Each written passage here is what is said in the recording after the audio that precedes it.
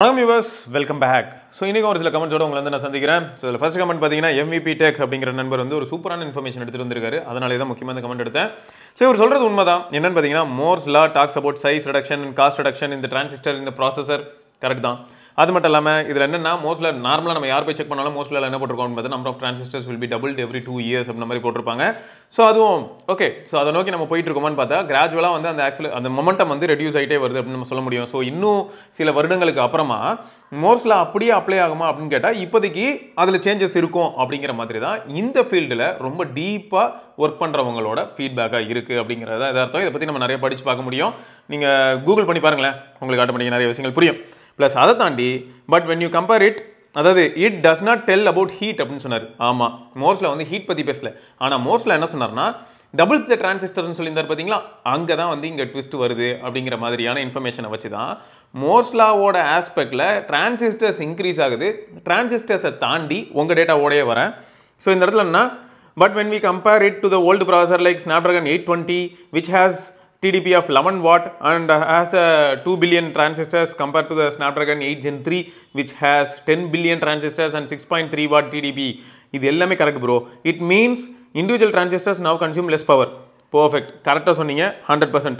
and do more work so efficiently அப்படின்னு சொல்லமா is higher to do same job that the old transistor was doing because it needs high power to do the same thing.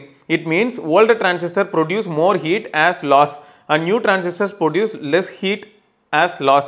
Other reasons you told for heating process. Okay fine. So இந்த comment வந்து உண்மையான்னு கேட்டால் S உண்மை. So மோர்ஸில் வந்து டேரெக்டாக ஹீட்டை பற்றி சொல்லலை. ஆனால் இங்கே ட்விஸ்ட் என்னன்னா நம்பர் ஆஃப் டிரான்சிஸ்டர்ஸ் இன்க்ரீஸ் ஆகுது. கரெக்ட். இப்போ 820ல் 2 பில்லியன் டிரான்சிஸ்டர் இருக்குது அப்படின்னு மட்டும் நம்ம பார்த்துருந்தோம். ஸோ இந்த 2 பில்லியன் டிரான்சிஸ்டர் எவ்வளோ பவர் கன்சியூம் பண்ணுதுங்கிறதையும் பார்த்துருந்தோம். இப்போ வந்து 6.3 வாட் அப்படின்னு சொல்லிட்டு நம்ம சொன்னாலும் சரி, இப்போ வந்து ரெடியூஸ்டு பவர் கன்சியூம் பண்ணுது, ஈவன் 50% பவர் வந்து கன்சியூம்ஷன் வந்து கம்மியாயிடுது இண்டிவிஜுவல் டிரான்சிஸ்டருக்கு அப்படின்னு சொன்னால் பழைய நீங்கள் ரொம்ப லோக்கலாக இறங்கி யோசிங்க. பழைய டிரான்சிஸ்டர் ஒரு டிரான்சிஸ்டர் எவ்வளோ கன்சியூம் பண்ணுதோ அதை கம்பேர் பண்ணும்போது பாதி தான் புது டிரான்சிஸ்டர் கன்சியூம் பண்ணுது அப்படின்னு எடுத்துக்கிட்டாலும் number of transistors அதிகமானனால overall power எவ்வளோ ட்ரா பண்ணும், இந்த ஆங்கிளில் நீங்கள் போகும்போது உங்களுக்கு ஒரு சில ஐடியாஸ் கிடைக்கும். ரெண்டாவது என்னென்னா, எப்பயுமே வந்து இந்த ப்ராசஸர் மட்டுமே இன்க்ரீஸ் ஆகிட்டு போனால் வேலைக்கு ஆகாது. அதுக்கேற்ற மாதிரி நம்மளோட டாஸ்க்கும் பார்த்தீங்கன்னா அதை போட்டு குத்தி கொலை பண்ணுற அளவுக்கு தான் இருக்கும். அதுக்கேற்ற மாதிரி தான் நம்ம என்ன பண்ணுறோம்னா சாதாரணமாக கம்ப்யூட் பண்ணிட்டு இருக்கோம். இருக்கிற டேட்டாஸ் எல்லாத்தையுமே எப்படி நம்ம ப்ராசஸ் பண்ணுறோம்னால யோசிச்சு பாருங்க. இப்போ ஏஐலாம் வந்து சாதாரண விஷயம் கிடையாது. ஸோ இது எல்லாத்துக்குமே ஏற்ற மாதிரி தான் அவங்க நிறைய விஷயங்கள் உள்ளே ஆட் பண்ணிக்கிட்டே வராங்கன்னு வைப்போமே. ஆன் டிவைஸில் ப்ராசஸ் பண்ணுறதுக்கு என்னெல்லாம் தேவைப்படுமோ அதை வச்சு இப்போ சிபியூவாக இருக்கட்டும், ஜிபியூவாக இருக்கட்டும், என்பியூவாக இருக்கட்டும், அது எல்லாத்தையும் வந்து கூடவே வந்து செயல்படுறதுக்காக பெட்டர் ரேமாக இருக்கட்டும். ஸோ இது எல்லாமே வந்து ஒன்று சேர்ந்து தான் இந்த வேலையை செய்யுது. இருந்தாலும் number of transistors increase ஆகிறனால, multifold increase ஆகிறனால individual transistor கம்மியாக பவர் கன்சியூம் பண்ணாலும் ஓவராலாக எல்லா நம்பர்ஸையும் எடுத்துகிட்டு உள்ளே வரும்போது அங்கே உங்களுக்கு வந்து இந்த ஹீட் ஜென்ரேட் ஆகிறதுக்கான பாசிபிலிட்டி அதிகம். ஏன்னா நீங்கள் பழைய 820ல் கொடுத்த அதே டாஸ்க்கை வந்து 8 Gen 3க்கு கொடுத்தீங்கன்னா ஹீட் ஆகாது. நீங்கள் 8 Gen 3க்கு என்ன 820ல் கொடுத்த டாஸ்க்கை கொடுத்துக்கிட்டு இருக்கீங்க. இப்போ என்ன பண்ணுறீங்க, ஏஐங்கிறது சாதாரணமாக பண்ணுறது இல்லையே, அதுவும் ஆன் டிவைஸ் பண்ண போகிற மாதிரியான விஷயங்கள்லாம் பேசிகிட்டு இருக்கோமே.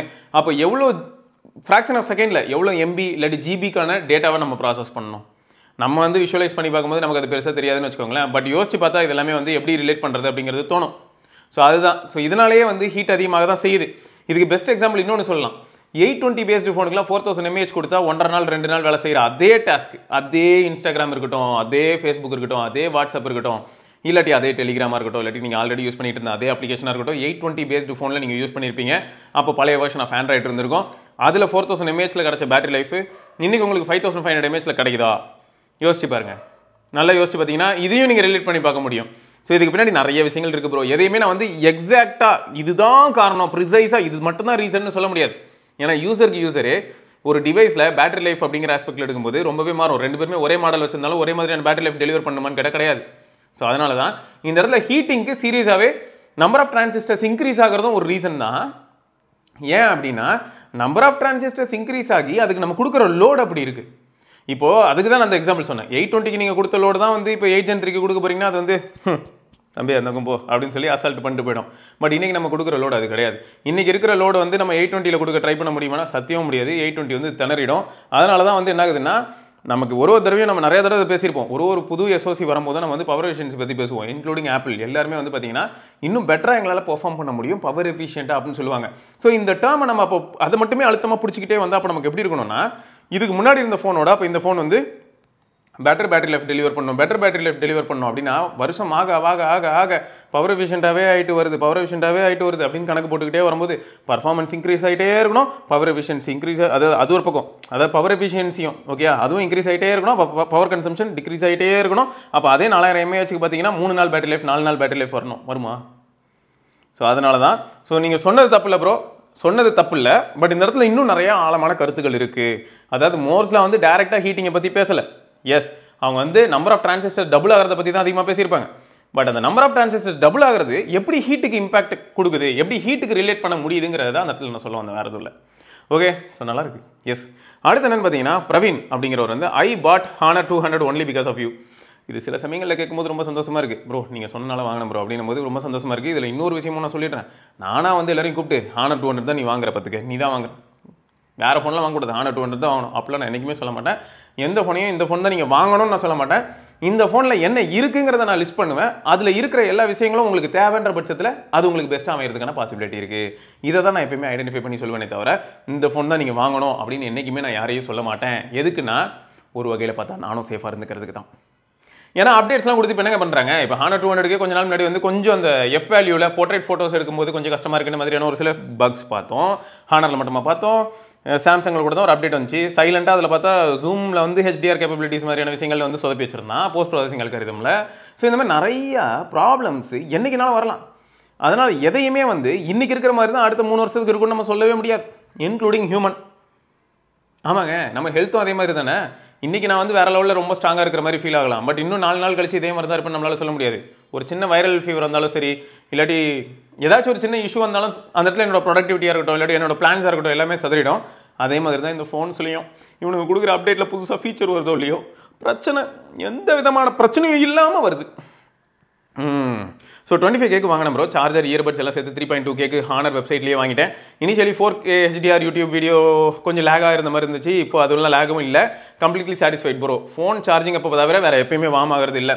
ஸோ இது வந்து 100% ஃபேக்ட்டுங்க. இப்போ இருக்கிற ஃபோன்ஸ்லாம் பார்த்தீங்கன்னா மேக்ஸிமம் நம்ம வந்து ஹை வாட் சார்ஜர்ஸ் யூஸ் பண்ணும்போது 65 வாட் இல்லாட்டி 120 வாட் இதெல்லாம் யூஸ் பண்ணும்போது தான் மேக்ஸிமம் வந்து ஹீட் ஆகிற மாதிரியான விஷயங்கள் நீங்கள் பார்க்கலாம். அதுவும் கூட வார்ம் தான் ஆகுது, ரொம்ப அந்தளவுக்கு ஹீட் ஆகி நான் பார்க்கல. இப்போ எக்ஸாம்பிளுக்கு சொல்லணும்னு வைங்களேன், Xiaomi எடுத்துப்போம், 120 வாட்னு வச்சுப்போமே, ஹைப்பர் சார்ஜ் அப்படின்னு சொல்லிட்டு ஒரு ஃபோன் இருந்துச்சு. இப்போ இந்த ஹைப்பர் சார்ஜே வந்து பார்த்தீங்கன்னா உங்களுக்கு Xiaomi 12 Proவில் சார்ஜ் போடும்போது அதுக்கு 8 Gen 1 சொல்லணும், 8 Gen 1 ஒரு காரணம் தான். Xiaomi 12 Proவில் நான் சார்ஜ் போடும்போது அந்த ஃபோன் எந்த அளவுக்கு ஹீட் ஆச்சு, அதை கம்பேரிட்டிவாக அப்படியே வந்து Xiaomi 13 Pro அப்புறம் 14 Ultra இதெல்லாம் கம்பேர் பண்ணி பார்த்தோன்னு வைங்களேன், அந்தளவுக்கு வந்து அந்த ஹீட்டிங் ரெடியூஸ் ஆகுது. நிறைய ஃபேக்டர்ஸ் உள்ளே இருக்குது. கூலிங் மெக்கானிசமும் ஒரு ரீசன், சர்ஃபேஸ் ஏரியாவும் ஒரு ரீசன், உள்ளே இருக்க ப்ராசரும் ஒரு ரீசன். ஸோ இந்த மாதிரி நிறைய விஷயங்கள் இருக்க தான் செய்யுது. இனிமேல் போக போக மேபி இந்த ஹீட்டிங் இந்த வார்ம் ஆகிறது இன்னும் ரெடியூஸ் ஆகிட்டே வரும். இப்போ பேட்டரி டெக்னாலஜிலையுமே ஷிஃப்ட் இருக்குது. பார்க்க போனால் முன்னெல்லாம் வந்து பார்த்தீங்கன்னா வைங்களேன் ஒரு 100 வாட் சார்ஜர் யூஸ் பண்ணணும்னு வைங்களேன், அதுக்கு இந்த 100 வாட் சார்ஜர் யூஸ் பண்ணும்போது ஃபோன் பயங்கரமாக சொல்கிற மாதிரி இருக்கும். இப்போ இந்த கார்பன் சிலிக்கான் பேட்டரி மூலமாக இதுக்கு என்னென்ன மாதிரியான சொல்யூஷன் வருது அப்படிங்கிறதையும் நம்ம பார்க்கலாம். ஆல்ரெடி நமக்கு தெரியும் கம்மி ஏரியாவில் எவ்வளோ அதிக பவர் டென்சிட்டியை வந்து ஸ்டோர் பண்ண முடியுது. ஸோ அதான் biggest advantage of carbon silicon அப்படின்னு சொல்லியிருக்காங்க இல்லையா. ஸோ இந்த மாதிரி இன்னும் நிறைய அட்வான்டேஜஸ் தொடர்ந்து வர ஆரம்பிக்கும். இவங்க அதுக்கு ரிலவெண்ட்டாக கண்டிப்பாக ஒர்க் பண்ணுவாங்க. சைனீஸ் இந்த விஷயத்தில் ரொம்ப பிடிச்சிருக்குங்க. எப்படின்னா ஆப்பிள் வந்து இருக்கிற பேட்டரிக்கு எப்படி என்னால் எஃபிஷியண்டாக கொடுக்க முடியும் அப்படின்னு ஒரு பக்கம் யோசிக்கும் போது, ஆண்ட்ராய்டில் வந்து இந்த ரேம் லீக்கேஜ் ஓகே மெமரி லீக்கேஜ்ன்ற ஒரு இஷ்யூ வந்து ரொம்ப அதில் பழைய இஷ்யூங்க. இன்னைய வரைக்கும் கொஞ்சம் அந்த மாதிரியான இஷ்யூஸை நம்ம ஃபேஸ் பண்ண தான் செய்வோம். என்ன தான் 16 GB ரேம் இருந்தாலும் 10 GB எப்போ பாரு ஆக்குபைடாக இருக்கிற மாதிரியே இருக்கும். 24 GB ரேமே கொடுத்தா கூட 18 GB ஆக்குபைடுன்னு சொல்லும். என்னத்தில் ஆக்குபை பண்ணி வச்சிருக்கிற நீ, நான் ஒன்றுமே பண்ண போகிறதில்ல, காலிலேருந்து ஃபோன் ஆனில் இருக்குது, இதுக்கப்புறம் ஃபோன் தான் பண்ணணும் அப்படின்ற மாதிரி தான் நம்ம நிலமை இருக்கும். ஸோ அப்படி இருக்கும்போது ஆப்பிள் வந்து எப்படி ஒர்க் பண்ணாங்கன்னு பார்த்தா இருக்கிற பேட்டரிக்கு எப்படி ஆப்டிமைஸ் பண்ணுறது இந்த மாதிரி ஒர்க் பண்ணிட்டு இருந்தாங்க. இப்போ ஆப்பிள்லையும் கொஞ்சம் ப்ராப்ளம் இருக்கதா செய்து நான் அக்செப்ட் பண்ணிக்கிறேன். இப்போ A17 Pro மாதிரியான SoC வந்த புதுசில் பார்த்தீங்கன்னா நிறைய பேர் வந்து iPhone 15 சீரிஸில் அதுவும் 15 Pro சீரிஸில் heating and battery issue report பண்ணியிருந்தாங்க. பட் இப்போ ஆண்ட்ராய்ட் தரப்பில் அதுவும் முக்கியமாக அந்த சைனீஸ் என்ன பண்ண ஆரம்பிச்சிட்டாங்கன்னா, வாங்க தம்பி ஆண்ட்ராய்டு என்ன தான் நம்ம பண்ணாலும் நம்ம கொடுக்க போகிற டாஸ்க் இதுக்கப்புறம் எங்கே நடந்தாலும் சார்ஜ் போட்டாலும் எல்லாமே ஏஐ அப்படிங்கிறனால நிறைய நம்ம டாஸ்க் கொடுக்க போகிறோம். அதுக்கேற்ற மாதிரி பவர் எஃபிஷியண்டாக இருக்கான்னு பார்த்தா சில சமயங்களில் ப்ராசர் சொதப்புது, இல்லாட்டி நம்ம டிசைன் லாங்குவேஜ் சொதப்புது, கூலிங் மெக்கானிசம் சொதப்புது. அதனால் நம்ம என்ன பண்ணிடலாம், 7000 mAh அசால்ட்டு எல்லா ஃபோன்லையும். ஃபோன் 200 கிராம் கூட வெயிட் இருக்காது, ஆனால் உள்ள 7000 mAh பேட்டரி இருக்கும். அந்த மாதிரி தான் ஒர்க் பண்ணிட்டு இருக்காங்க. ஆனால் நிஜமாவே சார்ஜிங் மெக்கானிசமில் ஃபஸ்ட்டு இவங்க வந்து ஒர்க் பண்ணி பூஸ்ட் பண்ணும்போது இருந்ததோட இப்போ அடுத்து சார்ஜிங்கை பூஸ்ட் பண்ணிட்டு அடுத்து இப்போ பேட்டரி டெக்னாலஜியும் பூஸ்ட் பண்ணாங்க. பார்த்தீங்களா, வேறு லெவல் பண்ணுறாங்க சைனீஸ். சூப்பர், நிஜமாவே நல்லா தானே பண்ணுறாங்க. நான் இப்போ வந்து இது எந்த ஆஸ்பெக்டில் சொல்கிறேன்னா, இப்போ சைனா தான் சைனீஸ் ஃபோன் தான் பெஸ்ட்டு அப்படி நான் சொல்ல வரல. பட் நிஜமாவே அவங்களுக்கு எந்த இடத்துல லேக் ஆகிற மாதிரி ஃபீல் ஆகுதோ அது எல்லாத்தையுமே அவங்க ஃபிக்ஸ் பண்ணிட்டு வர மாதிரியே ஃபீல் ஆகுது. இப்போ ஆண்ட்ராய்ட் ஃபோன்னா ஒரு காலத்தில் நம்ம என்ன சொல்லுவோம்னா பேட்டரி லைஃப் கொஞ்சம் மிக்சடாக இருக்கிற மாதிரி ஃபீல் ஆகும். ஒரு 4 வருஷம் 5 வருஷம் முன்னாடிலாம் போனால் கூட பேட்டரி லைஃப் வந்து ஒரு டைப்பாக தான் இருக்கும்னு வச்சுக்கோங்களேன். ஏன்னா மிட்ரேஞ்ச் ஃபோன்ஸ்ன்றது எப்பயுமே அது வேற கேட்டகரிக்குள்ளே வரும். இந்த மிட்ரேஞ்ச் ஃபோன்ஸ் வந்து எப்பயுமே பேட்டரி ஃப்ரெண்ட்லியாக இருக்கும். ஓவராலாக பேட்டரி ஆஸ்பெக்டில் யோசிக்கும் போது என்னதான் நேனோமீட்டர்லாம் கம்மியாக இருந்தாலும் கூட அதில் நம்ம கொடுக்குற கம்ப்யூட்டிங் பவர்லேருந்து எல்லாமே டிஃப்ரெண்ட்டாக இருக்கும். அதில் இருக்கிற டிஸ்பிளே ஒரு டைப்பாக இருக்கும். ஸோ எல்லாமே இந்த மாதிரியான ஆஸ்பெக்டில் ஒன்று ஒன்றா நம்ம பிரித்து பார்க்க ஆரம்பிச்சோம்னா மிட்ரேஞ்ச் ஃபோன் தான் பெட்டராக பர்ஃபார்ம் பண்ணியிருக்கோம். அதுவும் நம்ம வந்து அக்செப்ட் பண்ணி தான் ஆகணும். பட் இதுவே நீங்கள் அப்படியே ஃப்ளாக்ஷிப் போனீங்கன்னா அன்றும் இன்றும் என்றும் எப்படியுமே பேட்டரி லைஃப் பார்த்தீங்கன்னா ரொம்ப கம்மியான ஃப்ளாக்ஷிப்ஸ் தான் பெட்டராக டெலிவர் பண்ணிட்டு இருந்தது.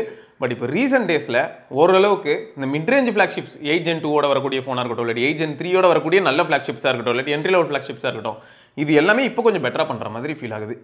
இதுக்கப்புறம் இந்த பேட்டரி டெக்னாலஜி இன்க்ரீஸ் ஆகி எல்லாருமே 6500 mAh 7000 mAhலாம் வரும்போது அப்பயும் இந்த அளவுக்கு பவர் எஃபிஷியண்டாக நிறைய விஷயங்கள் அவங்களால பண்ண முடிஞ்சு கூலிங் மெக்கானிசம் பெட்டராக பண்ணாங்கன்னா பேட்டரி லைஃப் எனக்கு தெரிஞ்சு 2 நாள் சாலிட் பேட்டரி லைஃப் அப்படிங்கிறத வந்து ஓரளவுக்கு மீடியம் டு இன்டென்ஸ் யூஸருக்கும் ப்ராமிஸ் பண்ணுற அளவுக்கு மாறும் அப்படின்னு தான் தோணுது. நடக்குமா அப்படிங்கிறத பார்க்கலாம். பட் இப்போதைக்கு எனக்கு சந்தேகம் என்னன்னா 8 Elite மேலேயும் சந்தேகமாக இருக்குது. அவன் எந்த அளவுக்கு பண்ணியிருப்பான், எந்த அளவுக்கு வந்து பவர் எஃபிஷியண்டாக பண்ணணும்னு நினச்சான், இல்லாட்டி வந்து ஹீட்டிங் மாதிரியான ஆஸ்பெக்ட் எப்படி கண்ட்ரோல் பண்ண போகிறாங்க, இம்ப்ளிமெண்ட் பண்ணுற பிராண்டுகளையும் இருக்குது. 9400 மேலேயும் அதே சந்தேகம் தான் இருக்குது. பட் பார்க்கலாம். எப்படியும் விவோவில் X200 சீரிஸ் இந்தியாவுக்கு வரும். அப்போ நம்ம அதை பற்றி செக் பண்ணி பார்க்க முடியும். அதே மாதிரி OnePlus 13, Xiaomi 15, ஸோ இது எல்லாத்துலேயுமே வந்து ஸ்னாப்ட்ராகன் SoC நம்ம பார்க்க முடியும். பார்ப்போம். அடுத்து கேமிங் குணா அப்படிங்கிறவர் வந்து ப்ரோ நான் யூடியூப் சேனல் ஸ்டார்ட் பண்ணலான்னு இருக்கேன். அதுக்கு Samsung S21 FE வாங்கலான்னு இருக்கேன். vlog ஷார்ட் ஃபிலிம் மொபைலில் எடுக்கணும். S21 FE கரெக்டாக இருக்குமா சொல்லுங்கள். எனக்கு வந்து பார்த்தீங்கன்னா 28K வருது. என்னால் அவ்வளோ காசு ரெடி பண்ணுறது தான் கொஞ்சம் கஷ்டம் அதான். ஆனால் எனக்கு வந்து இந்த மொபைல் கரெக்டாக இருக்குமான்னு மட்டும் சொல்லுங்கள். ஸோ அப்போ மொத்தம் வந்து 28K நீங்கள் வந்து கொஞ்சம் கஷ்டம் அப்படிங்கிறீங்க கரெக்டாக. ஸோ 28K வந்து இப்போ நான் டக்குன்னு சேர்க்க முடியுமா அப்படின்னு பார்த்தா அதுவே உங்களுக்கு கஷ்டம் அப்படின்னும் போது நீங்கள் எதுக்காக வந்து ஃபர்ஸ்ட் ஆஃப் ஆல் 28Kக்கு இந்த ஃபோனை வாங்கணும். இன்னொன்று என்னென்னா கண்டிப்பாக இந்த ஃபோன் வந்து நான் இதுக்கு முன்னாடியே சொல்லியிருப்பேன். S21 FE இருக்கட்டும், S23 FE இருக்கட்டும், இது எல்லாமே வந்து நீங்கள் வாங்கினீங்கனாலும் நல்லா பர்ஃபார்ம் பண்ணணும். எந்த ஆஸ்பெக்ட்லாம் கேமரா ஆஸ்பெக்டில். பட் அதில் சிம் போட்டு நம்ம யூஸ் பண்ணுறதா இருந்தால் நமக்கு பேட்டரி லைஃப் பெருசாக இருக்காது அப்படிங்கிறத நிறைய தடவை சொல்லியிருப்பேன். ஸோ அதை இந்த இடத்துல நீங்கள் ஞாபகம் வச்சுக்கோங்க. உங்களுக்கு நான் என்ன சொல்லுவேன் அப்படின்னு பார்த்தா செகண்ட்ஸ் மார்க்கெட்டில் இன்கேஸ் நீங்கள் செக் பண்ணுறதா இருந்தால் Pixel 6a, Pixel 7a மாதிரியான ஃபோன் நீங்கள் பார்க்கலாம். Pixel 6a வந்து பார்த்தீங்கன்னா 15 to 20 நீங்கள் பார்க்க முடியும் based on condition and age. 7a பார்த்தீங்கன்னா 20 to 25 நீங்கள் பார்க்கலாம் based on condition and age. So இந்த 2 டிவைஸுமே உங்களுக்கு ஓரளவுக்கு நல்லாயிருக்கும் ப்ரோ. ஆச்சரியமாக இருக்கும். அது எப்படின்னா என்ன ப்ரோ S21 FEயோட உங்களுக்கு வந்து Pixel 7a பெட்டராக பண்ணிவிடுமா அப்படின்னு கேட்டிங்கன்னா S21 FEக்கு எந்த இடத்துல 7a காட்டிலும் கொஞ்சம் எட்ஜ் கிடைக்கும் அப்படின்னா அதோட கேமரா செட்டப் உங்களால் வந்து இன்னும் கொஞ்சம் ஜூம் பண்ணி ஒரு சில விஷயங்கள் பண்ண முடியும். அதை நீங்கள் வந்து பிக்சல் அந்த அளவுக்கு பண்ண முடியாது. ஏன்னா இருக்கிறது டியூல் கேமரா தான். ஸோ 8x வரைக்கும் உங்களால் ஜூம் பண்ண முடியும். அதான் நீங்கள் வேறு எதுவும் எதிர்பார்க்க முடியாது. பட் இதுவே நீங்கள் வந்து அந்த primary sensor as well as ultra வைட்ல எடுக்கிற ஃபோட்டோஸாக இருக்கட்டும், இல்லாட்டி ஃப்ரண்ட் கேமராவில் எடுக்கிற ஃபோட்டோஸாக இருக்கட்டும் ப்ராமிசிங்காக இருக்கும். ஃப்ரண்ட் கேமராலையும் சரி ரியர் கேமராலையும் சரி 7a போகிறதா இருந்தால் 4K வீடியோ வரைக்கும் எடுக்க முடியும். ஸோ இதெல்லாமே வந்து உங்களுக்கு ஒரு பெரிய ப்ளஸ் பாயிண்ட் அமைகிறதுக்கு சான்சஸ் இருக்குது. இதை தாண்டி வந்து இன்கேஸ் நீங்கள் ஜியோ யூஸராக இருந்தால் அது உங்களுக்கு ஒரு ப்ராப்ளமாக அமைய வாய்ப்பு இருக்குது. எல்லாருக்குமே ப்ராப்ளமாக இருக்கும்னு நான் சொல்ல வரலைங்க. இப்போ Pixel 8 வாங்கினா நிறைய பேர் வந்து கமெண்ட் செக்ஷனில் நான் பார்க்கும்போது எப்படி இருக்குன்னா எனக்கு ஃபோன் எந்த விதத்துலையுமே ப்ராப்ளம் தரல, ஹீட்டிங் கூட எனக்கு ஒரு பெரிய பிரச்சனையாக தெரியல, அக்கேஷனல் வார்மிங் இதை நான் வந்து எக்ஸ்பீரியன்ஸ் பண்ணுறேன். பட் ஜியோவில் மட்டும் நெட்வொர்க் வந்து ரிலேபிளாக இல்லை, அதுவும் 5G நெட்வொர்க் ரிலேபிளாக இல்லை அப்படிங்கிற மாதிரியான கமெண்ட்ஸ் நான் பார்த்தேன். ஸோ அதை வச்சு தான் நான் சொல்கிறேன், வேறு எதுவும் இல்லை. அடுத்து பவிசன் அப்படிங்கிறவர் வந்து first time tape for media consumption which is good அப்படின்னு கேட்டிருக்காரு. So entry level tape is more than enough. என்ன கேட்டால் வந்து பார்த்தீங்கன்னா சப்போஸ் உங்களோட பட்ஜெட் வந்து 20K அந்த மாதிரி இருந்ததுன்னா ஆஃபர் டைமில் இது வாங்கலாம். டேப் S9 FEயும் நீங்கள் வாங்கலாம். டேப் S9 FE பர்ஃபார்மன்ஸில் பெருசாக நம்ம எதிர்பார்க்க முடியாது. பட் இது வந்து 870 அப்படிங்கிறனால ஓரளவுக்கு எதிர்பார்க்கலாம். அதனால் Mi Pad 6 கூட ஒரு நல்ல டேப் தான். இதை தாண்டி உங்களுக்கு பார்த்தீங்கன்னா ஆல்ரெடி போக்கோ, அப்புறம் ரியல்மி, அப்புறம் OnePlus நிறைய பேட்ஸ் இருக்குது. நீங்கள் மீடியான்னு சொன்னனால இதில் எது வாங்கினாலும் உங்களுக்கு வந்து மேக்ஸிமம் சாட்டிஸ்ஃபைடாக இருக்கிறதுக்கான சான்சஸ் இருக்குது.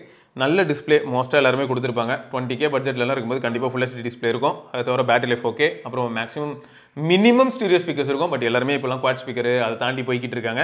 அதனால் மீடியா கன்சம்ஷனுக்கு உங்களுக்கு டேப் வந்து ஒரு பெரிய பிரச்சனையாக இருக்காது ப்ரோ. நீங்கள் ஜாலியாக என்ஜாய் பண்ணுற மாதிரி தான் இருக்கும். எதனாலும் நீங்கள் சூஸ் பண்ணலாம். இப்போ என்னென்னா நீங்கள் சூஸ் பண்ணுற மாடலை பொறுத்து திக்னஸ் இந்த மாதிரியான விஷயங்கள் வந்து ப்ளே ஆகும்.